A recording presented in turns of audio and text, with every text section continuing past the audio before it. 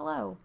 This video is kind of a long time coming. Apologies to everyone who I promised this video to a while back. It's just been kind of a crazy few weeks, months, so the time's just kind of melted together. But anyway, finally here it is. This is the video that kind of talks a little bit about the very rough methodology, and again, methodology is kind of a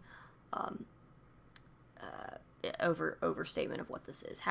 But basically how I create estimations for nutrient profiles based off of PMR blend labels.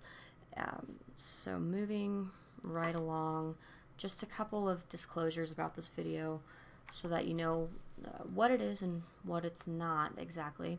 So I'm going to be using Pet Diet Designer to kind of show this demo. However, the principles can be applied using Chronometer or pen and paper, however you like to do your nutrient profile mapping, creating your recipes, all that stuff. So the next point is that, so again, this method is, I use methodology very roughly. This method cannot guarantee an exact nutritional makeup or recipe. All I'm doing here is getting close enough to what we can kind of speculate the nutrient profile is when we're using these unregulated pre-made blends that are not guaranteed to meet AFCO or NRC standards. Specifically in this case, we're looking at pre-model raw blends. A lot of them come from co-ops, etc. We don't really know a whole lot about maybe what the actual nutrient profiles are if we're trying to hit, a specific set of nutrient standards. Last point, I'm not a professional nutritionist in either the human or canine aspect, and so cannot offer professional guidance with regard to recipe analysis or formulation. I'm always happy to accept private messages if you've got questions, or you can tag me and stuff, and on Raw Fed Nerdy, etc. If you have questions about this or any of the other videos I've uploaded or any of the other spreadsheets or papers that I've done, I'm always happy to answer those questions. But I'm not in the business of doing recipe analysis or formulation. So moving right along. So just starting right off the bat, what I'm using here is a pre-model raw blend that I actually had bought at one point in time. I had a freezer full of it because I bought like 60 pounds of it or something ridiculous. Got a good price for it. And then I start jumping into this NRC analysis, and then I'm like, oh crap, what have I gotten myself into? All this stuff I have in my freezer is not going to work, or I don't know what's in it, and I don't know how to figure out what's in it. So kind of stumbled upon this kind of method by just messing around in Pet Diet Designer a little bit to see what I could come up with, so that I could maybe use this pre-made blend in some of my recipes. At least I certainly don't use it every day because I've kind of gotten a good system down in a little better manner. But so this is an actual pre-model raw blend that I've used before. I just pulled the label from it. I'm not going to disclose name or manufacturer or anything like that. If you're really interested because you think maybe you're using this one, PM me, all that. I just don't. I'm not here to blast companies on the internet. I'm just here to share this method. So anyway, moving right along. So we can kind of do this method if we have this sort of makeup of a label here. And this is actually this label has kind of a lot compared to other labels I've seen. Even if the label doesn't have this much, you can usually try to work with it. You just might be a little further off base. So important parts are the ingredient list. So we've got chicken frames, liver hearts, and then beef muscle, heart, liver, and tripe. So all ingredients that have worked with, have found ways to enter into Pet Diet Designer as their own foods using, the raw meaty bone numbers that, Savannah put together, and gotten those out of a variety of books, etc. Next thing is that it does lay out right here that we've got these approximate ratios. We're looking at 80% muscle meat, 10% organ, 10% bone.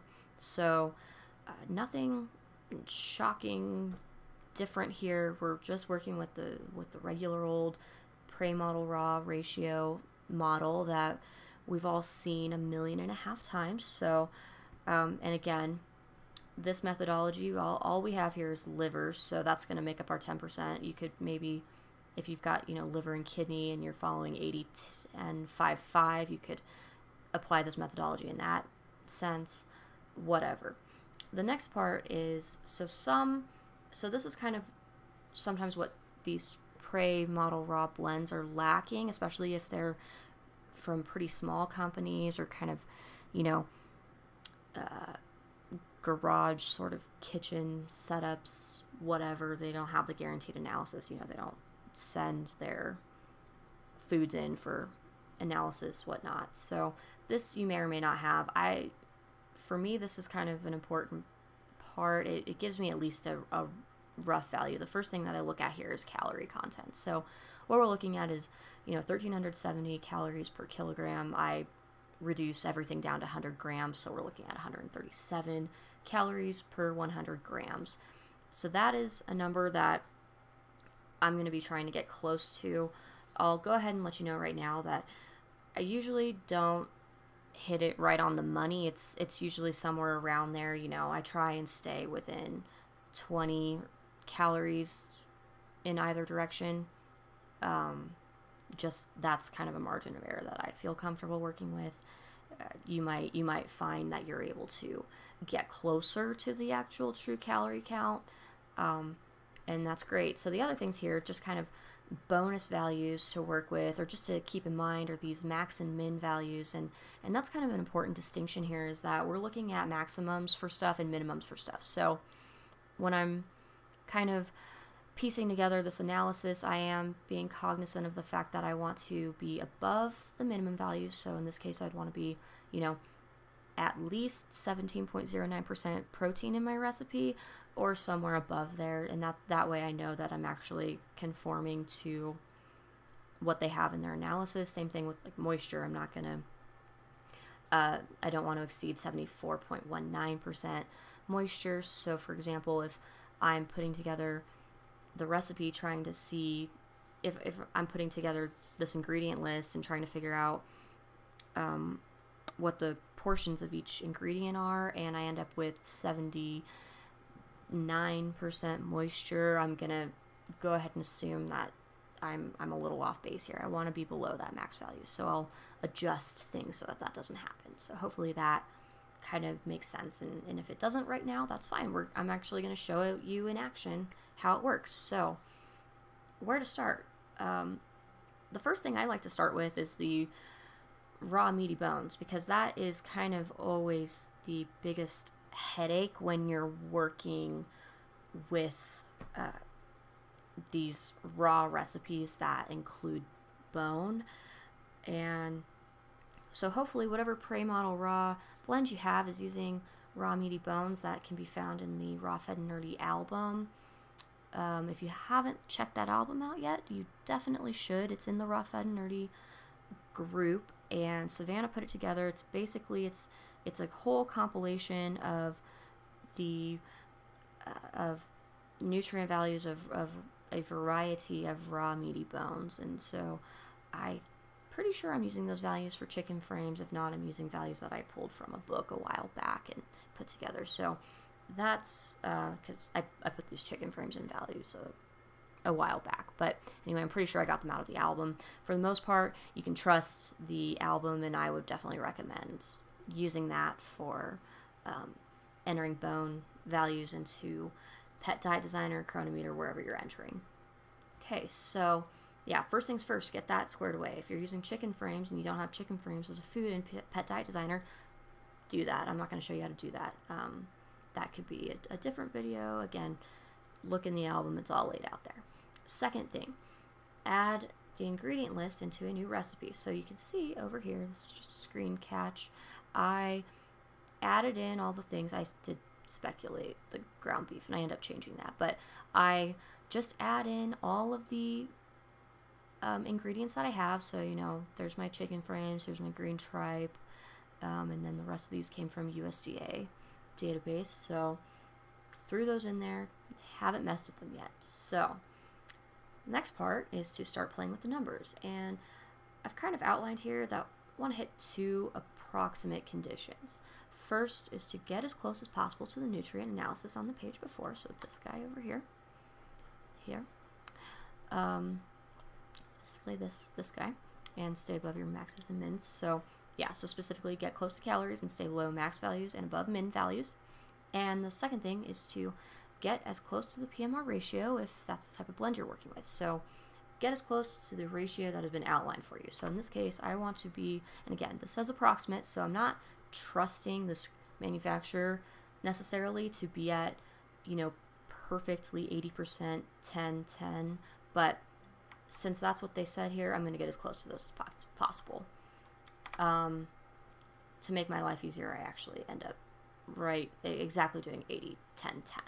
So the next part, so the first thing I want to do is, as I said, we're gonna take care of the bone stuff right away, because bones seem to be one of the biggest headaches for people. So that's the first thing I'm going to do. So chicken frame, primary source of bone. I'm going to use an estimate for chicken frames at 45% bone, and I have that in my notes. I don't remember where I grabbed that from. Hopefully, whatever raw meaty bones you're using, you've got that kind of estimated percentage of like how much is actually bone in that cut and how much is meat. So just some simple math there. If we have 100 grams of chicken frames, we've got 45 grams of bone and 55 grams of muscle meat. So it then follows, if we want to do the PMR 10% bone thing, we want bone to be 10 grams by weight in our 100 gram recipe. And so at this point, you can set up an algebraic equation for this if you want, or you just kind of run a guess and check. Sometimes I do that, sometimes that's just quicker. Anyway, working with guess and check, at the end of the day, if I then figure out, okay, if I have 22 grams of chicken frame in our recipe, 45% of that is going to be bone. 45% of 22 is just about 10 grams. So I think it's 9.9. So I'm going to go ahead and say that we've satisfied that condition if we're using 22 grams of chicken frames. So bone solved, because that is the only bone in this recipe, thankfully. So if you've got other bone, you might want to, you're going to need to do a little more mixing and matching in the play around with stuff category of this method. But in this case, it was just a very easy example. So chicken frames. So 22 grams of chicken frames. So now we're going to do the muscle meat. So 22 grams of chicken frames, we already figured out, is 10 grams of bone, so that leaves over 12 grams of meat. So this is contributing to our 80% muscle meat category.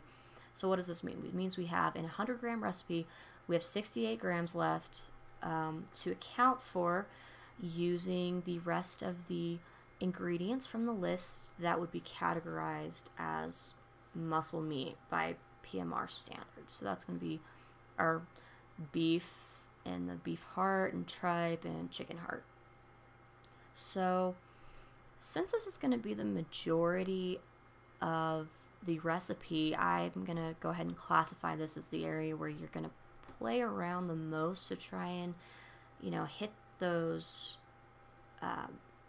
guaranteed analysis values that we were looking at. So you want to, use these to adjust where your protein, fat, moisture are, as well as calories.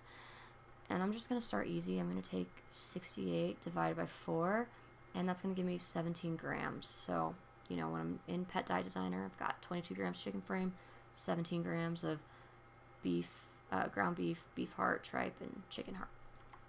Okay, last one for, just starting out is the organ meat. So we know 80, 10, 10, 10% is going to be organ meat. We've got 2 organs here. We've got chicken liver, beef liver.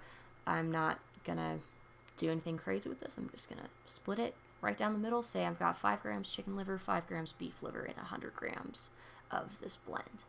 Okay, so now brings us to the Pet Diet Designer portion. of our video. And so, as you can see here, I just set up this recipe exactly how I described before. We've got 22 grams of chicken frames, 17 grams of all the different, muscle meats, and 5 grams each of the organs. So, I already kind of have a note here on what I ended up with. So, what I do in here basically is I'll start changing stuff. So let's look at the first thing up here is this, the calories in this recipe is 165. If you remember from before, we're aiming for 137. This is outside of that margin of error that I like to work in. I like to work within 20 calories. I'm also going to note here that, we're looking at a higher percentage of fat, I think, than what I would necessarily want to be at for this recipe.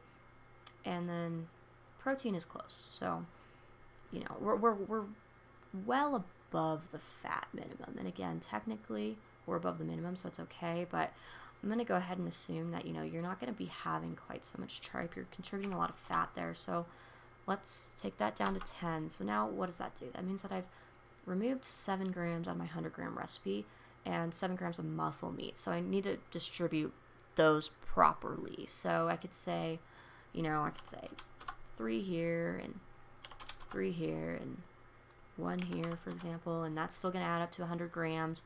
What do we have now? Okay, we're 158. We're getting closer. We're almost at that 20 calorie margin of error where the fat's looking a little lower, moisture still looks good, all of that stuff. So, we'll keep on messing around with this. And again, this is totally up to your experimentation. Hopefully just the main point that you understand here is that we want these little categories to add up to those ratio values. So we want these guys plus the 12 grams from the chicken frames to add up to 80 because, that's our muscle meat ratio. So I'll just kind of show you what I ended up with after just a little bit of experimentation. Just threw all these in here. We've got a little bit of tripe because we, low fat.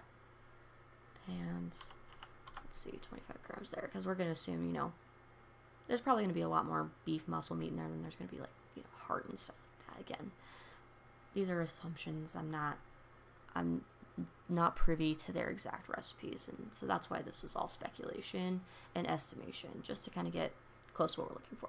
What's our calories at? 152.67. That seemed to be the lowest I could get using these ratios. If you start going outside of the ratios, you're gonna maybe be able to lower that a little bit. So it's totally up to you how you want to do this. If you're able to get this down lower, awesome, or closer to the calories, awesome.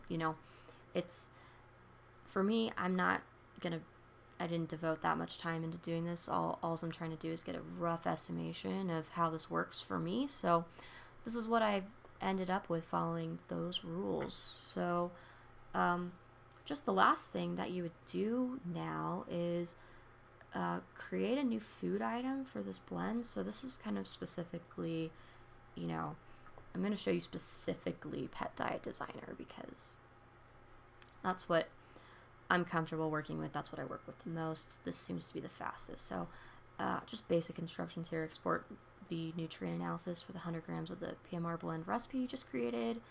Open Food Wizard. Copy the values from the recipe analysis into Food Wizard for the new food as per 100 grams. So I'll just give you a quick little look at what that might look like. So I've already got Report Viewer pulled up here. Just gonna hit submit. Okay, let's see where we're at here. All this stuff, Oh, the one other thing is we did get some estimated. Let's go back here. Some things in the analysis for calcium phosphorus. We're looking at minimums here.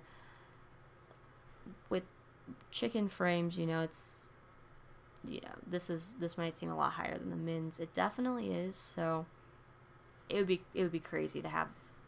I feel like it'd be crazy to be as low as 10% calcium, or I'm sorry, not 10%, 0.1% calcium and 0.17% phosphorus. Like those values are pretty low. So again, these are much higher.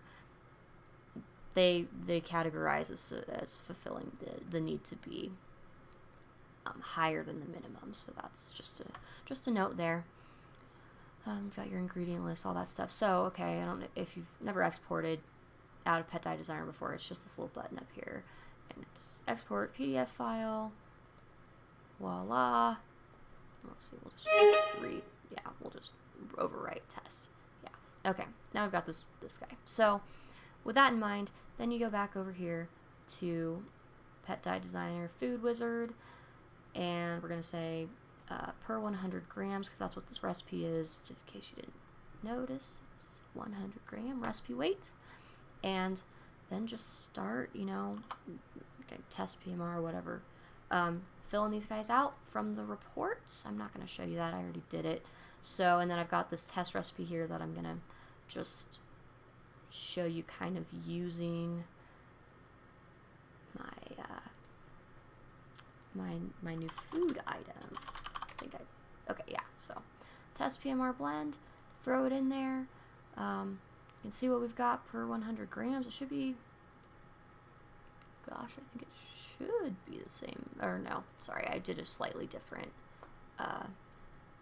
thing for this one, but yeah, I copied this one from the original values. But anyway, so you should see what we've got in here, and then you say, let's up it to 600 grams. Okay, we're close to what I would actually feed my dog, which is about 1,000 calories in a day. Go through here, what are we looking at? This is kind of where, when I wrote that little report about, okay, where do these PMR blends lack? Yeah, I can't promise you 100% that, magnesium's only fulfilling 77.71%, but I can say with pretty good,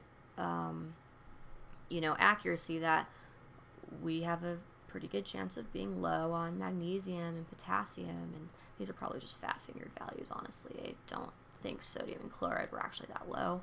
But selenium, vitamin D, vitamin E, for sure. These things we can pretty much guarantee are going to be low in these blends. So, but having this helps you plan a little bit. Even this one, we're seeing some poor calcium phosphorus. I mean, we're technically in the green, but we're not looking at that ideal calcium to phosphorus ratio. So, those things in mind, that's kind of what's useful about being able to do this. If you are at this point reliant on PMR blends to some extent, you just have a ton in your freezer, or you like buying them, or you feel like they're a good jumping off point, awesome. This kind of will help you maybe start to bridge that gap between what PMR blends can give you and what the NRC values you're trying to hit are, or AFCA, or the UK standards, anything standard based that you're looking for. So I really hope this was helpful, and it's a little long-winded, apologies for that, but at the end of the day, if you got any questions, anything like that, feel free to just private message me, and have a good one.